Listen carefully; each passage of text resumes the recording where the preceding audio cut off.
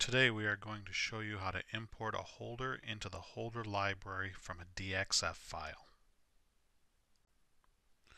Let's get started by opening the DXF file we received from the holder manufacturer. From the WorkNC launcher, click on Open Drawing. WorkNC will open with the Open File menu active.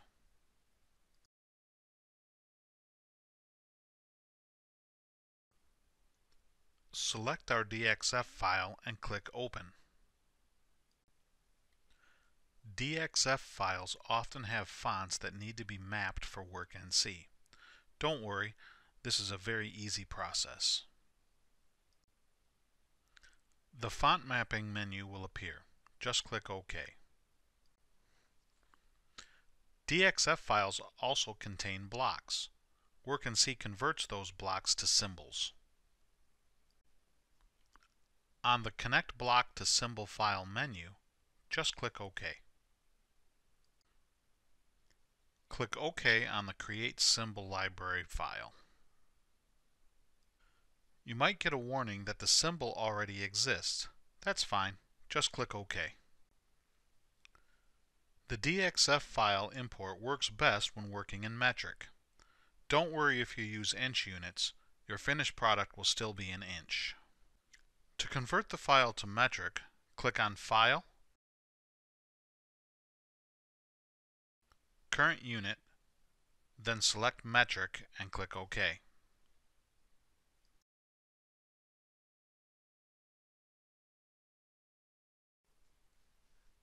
Now we need to clean up the drawing to eliminate the data we don't need. We only need a silhouette of half the holder, so we can delete any text, dimensions, and unnecessary lines.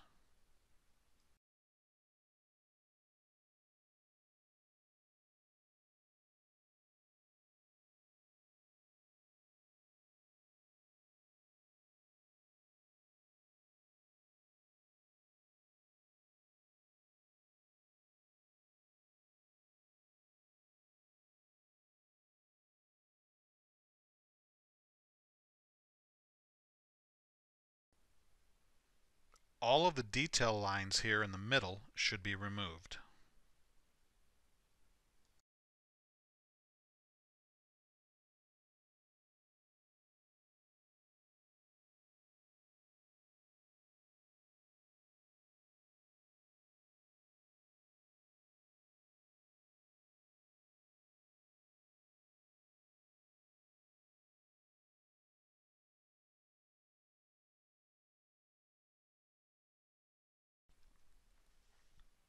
After we have removed the extra lines, we need to trim any overlapping lines.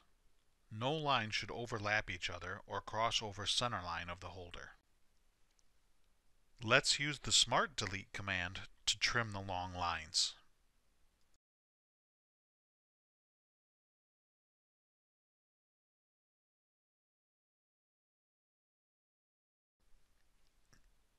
After we have trimmed the long lines, we can right-click and delete the center line. We don't need it anymore. The holder silhouette must be continuous with no overlaps or gaps in the line.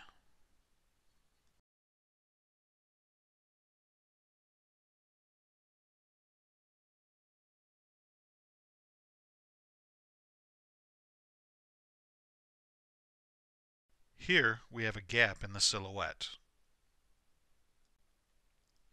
If we left this gap, we would get an error like the one shown here when we try to import the DXF file into the holder library.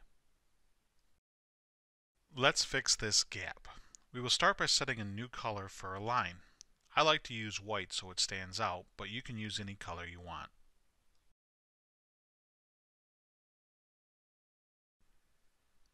Select the line command and using the end O-snap, fill the gap.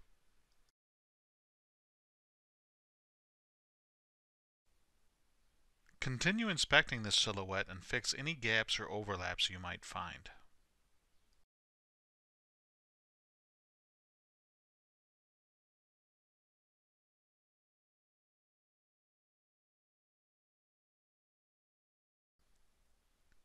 The silhouette cannot contain any NURBS, curves, or splines. It must only be lines or arcs.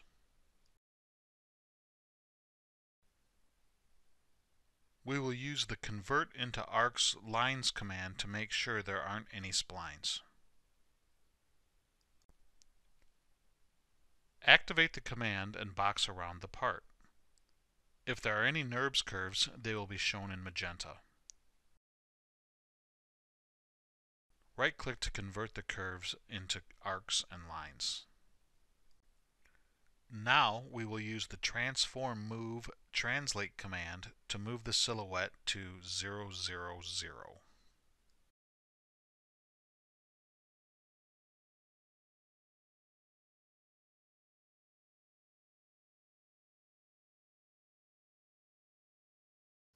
Select the top center line of the holder as the base point and enter 0, 0, 0 in the text entry field for the second point of displacement. Remember, a comma is short for 0, 0, 0.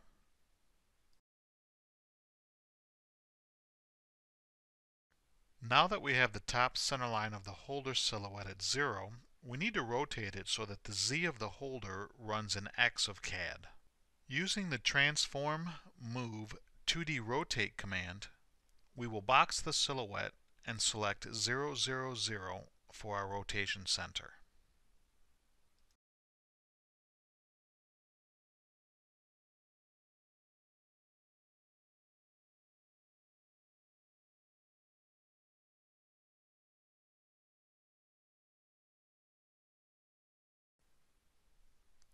Enter 90 degrees for the angle of rotation and hit enter. The next step is to set up the layers in the BMG layer format standard. The BMG layer format applies to holders and tools. All non-cutting segments must be on a layer named No Cut. If we were working with a cutting tool, the cutting portion of the tool would be on a layer named Cut. We will rename our working layer to No Cut.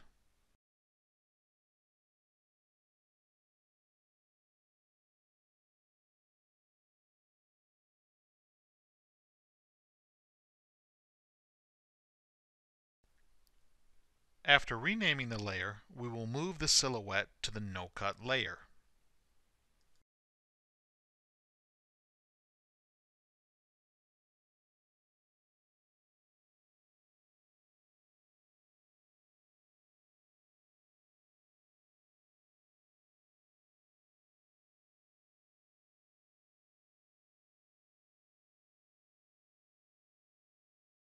Now, we will clean up the file by removing any empty layers.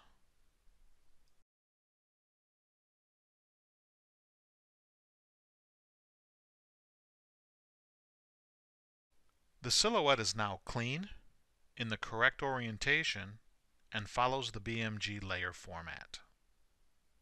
Now we can save the file as DXF. Click on File, Save As. Use the List Files of Type pull-down to select DXF, either R11 or R13. Both will work.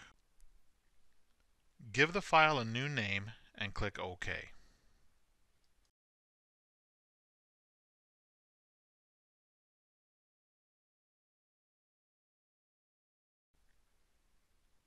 Minimize WorkNC and use the launcher to open the holder library.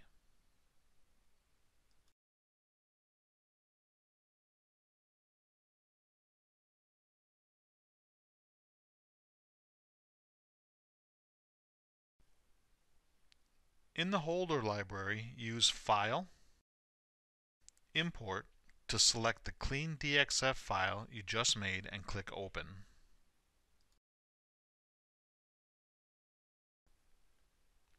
Your holder DXF file is now imported and saved in the WorkNC holder library.